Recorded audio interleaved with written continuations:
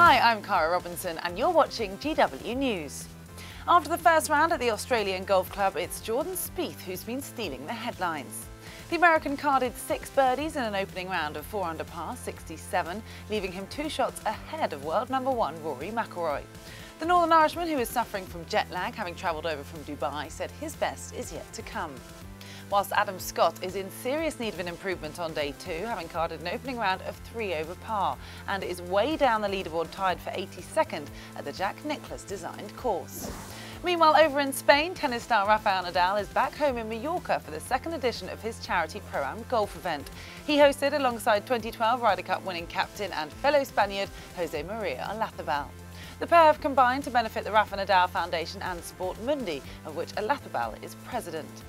Both entities work for the integration and inclusion of disadvantaged individuals or those with disabilities, to support and encourage specific actions which benefit the whole society.